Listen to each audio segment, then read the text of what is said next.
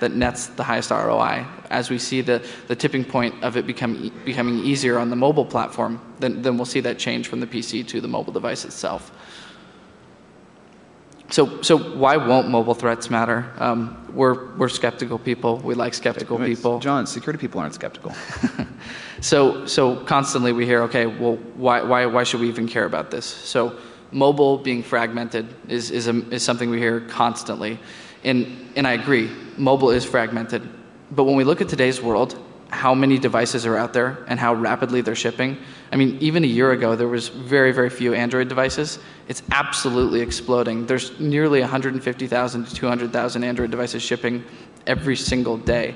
So when you think about, yes, Windows is this kind of singular platform that it's easier to attack, there's going to be 3 Windows or 4 Windows in terms of equivalent size and single OSs.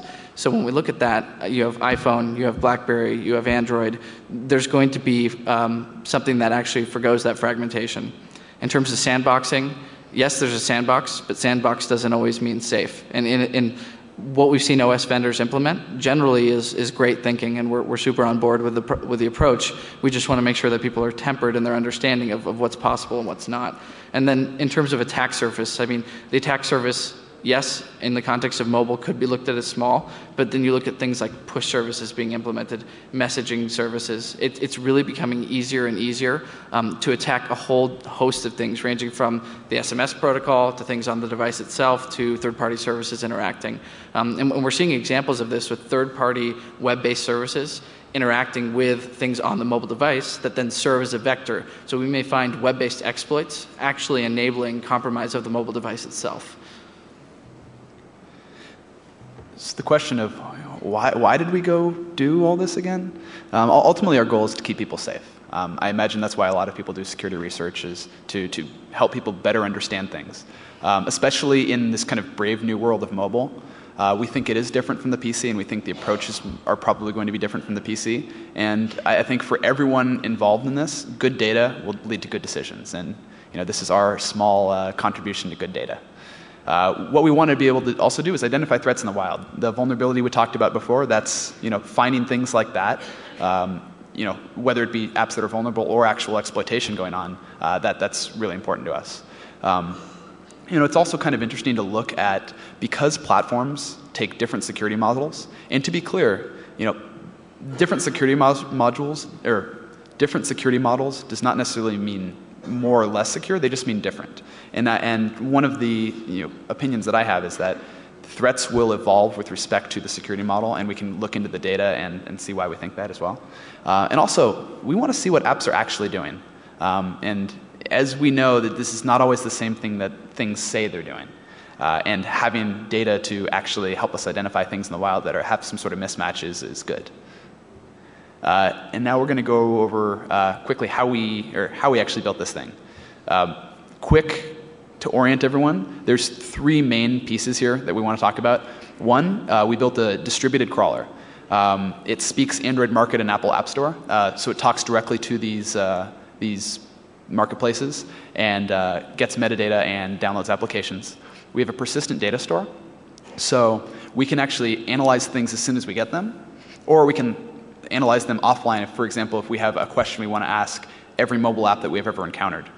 And we also built custom analysis tools because there's really not too much out there to analyze mobile devices, especially when we have talking a lot of OS-specific capabilities that play into the security model pretty heavily. So the crawler. We decided to build a distributed crawler. We first started as just kind of a single-threaded crawler, and we quickly found that analyzing every mobile app in the world can't do in one thread. So we have a job queue, and we have multiple jobs that can each queue other jobs. So first, we go enumerate applications. And this is actually a lot like you going to browse the App Store yourself. So you might go browse a category, and we'll see a whole list of applications. That's the enumeration step. Depending on the App Store, we may have another step to go actually pull metadata. So imagine you're browsing a category, you list all the applications, and you click on the applications, or a specific application, and you get a whole bunch of data about it. That's the second step. And the third step is, if it's a free application, we can actually have our crawler go and download it. And this thing, it's built in Ruby, and right now it's talking to 2 app stores, but don't be surprised to see it talking to more in the future. And you can see how powerful this is. I mean, we first started just by doing manual research and looking at mobile applications. That's clearly not scalable. Kevin and I, there's not enough Red Bull to fuel that. But we try. But when we look at actually scaling that and being able to, in real time, look at every version of every application hitting in real time, not only being able to analyze threats as they come, but threats when we find new research to go look back historically at what happened to what was there, then this truly becomes a powerful tool. So once we have the data, we're storing the application metadata, so we can actually go search it and do all sorts of fun stuff with it. We're storing that in MySQL. Application binaries we're putting on the file system. If you want to find the fastest way to make MySQL cry, throw a whole bunch of binary data into it. We didn't do that, but in projects past I had tried. Don't. And we're also tracking changes over time. So imagine we have an application, and you have 10 different versions of it. One potential threat vector is you have a great application, you wait till 1 million people download it, then you turn it evil. Right? So, download 100,000 applications. What's next? What are we going to do with all this stuff? So we built some tools. As John said, we quickly ran out of Red Bull, analyzing these all ourselves. We built some custom static analysis tools to actually look at the application binaries. So when we say we have a data set, we're specifically talking nearly 300,000 total applications, but nearly 100,000 application binaries that are active in the marketplace right now. And we're pulling interesting data out of them. The first is classes and methods reference. So these are API functions that the framework or the platform provides. We're looking at what sort of things are actually implemented in the code. On Android in particular, we're looking at permissions that the application has, and then also any sort of strings that are in the application. They're sometimes helpful to look at. We're going to look at Android first. So not only is Dalvik in Iceland, it's also in your phone if you have an Android phone. Dalvik is a virtual machine that's optimized for mobile. It's actually a really cool piece of technology, and you can spend hours reading about it. Not that I've done that, and it's effectively like a Java virtual machine with some kind of unimportant differences for our analysis here. The applications that you download on Android, for example, they are APKs. This is actually very similar to a jar format if you've ever seen a jar. And a jar is basically just a zip. And the main executable inside of an APK is called classes.dex. And this is an executable that runs in the Dalvik virtual machine. The other really important thing inside of an Android application is what's called Android manifest.xml. It's a binary encoded XML document. It's a proprietary format, not exactly fun to parse, but there's Android framework code that can parse it for you if you need to do that. It describes the permissions that an application has and the application components. And there are some things that are really unique about the Android runtime that actually make this manifest fairly authoritative and important. And I think to understand how we did the analysis, let me go for kind of a brief dive in the Android security model. They did something very innovative, and that's forward declared permissions that are very granular for specific capabilities. So when you install an app, all of the permissions that app can or will be able to use are declared, and they're in front of you, and you get to say yes or no. This is different from a model where you either don't see what an app is doing or you're prompted to ask at a later time. And I think this is a great feature of the Android platform itself. Another really important point that I think these aren't the permissions you're looking for talk hit everyone, and I'm going to hit you guys over the head with it again. Android permissions and security is enforced at the process level, not the VM level. If you find a way to escape the VM and run something native, that's not an exploit, that's the point. That's how Android works, and it solves a lot of problems because, hey, we can run native libraries. We're not stuck writing Java and Dalvik. We can throw stuff to C if we need to. Hell, we can just throw stuff to shellcode, ARM shellcode if we need to, and that's all within the Android permission model. The other nice thing about this is the Android permission model is the Unix permission model. You're a process. If that process needs to access the internet, it just has permission to access the internet on the Unix level. It's actually quite nice. So with that in mind, how did we actually analyze applications? So the first step is looking at package permissions. It is a great kind of gating factor on on what Android applications can do. We're going to assume that applications respect the permissions and that we're not talking about a root vulnerability here. If we have a root vulnerability, we have bigger problems on our hand than whether it respects the permission model. And we also do Dalvik static analysis to extract a whole bunch of stuff. And an example question we might ask an app is, does it have a specific permission, and does it reference this specific API in its classes.dex file? And when we actually define questions, we define heuristics effectively.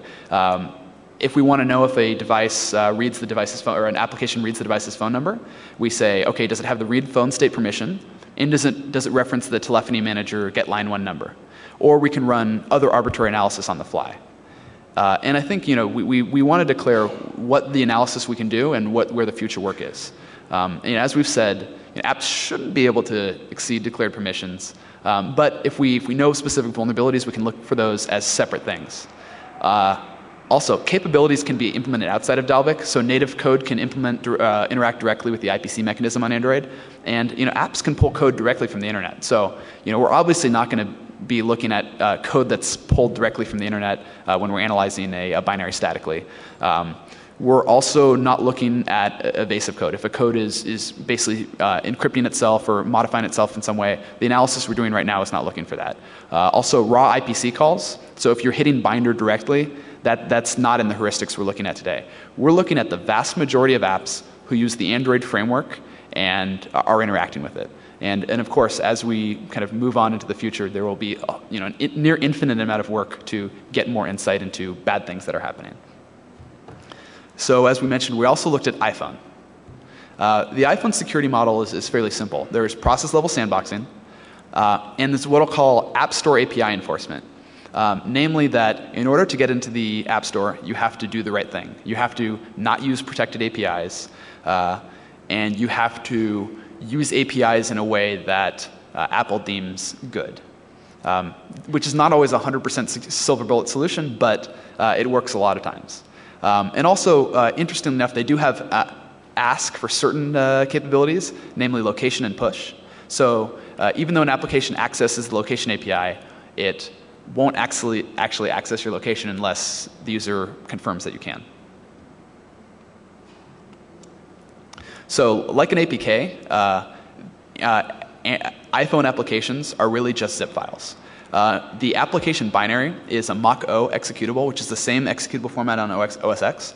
And it's typically in the payload, and there's appname.app, which is the OS X and iPhone application package convention, and there'll be a Mach-O binary right inside of that.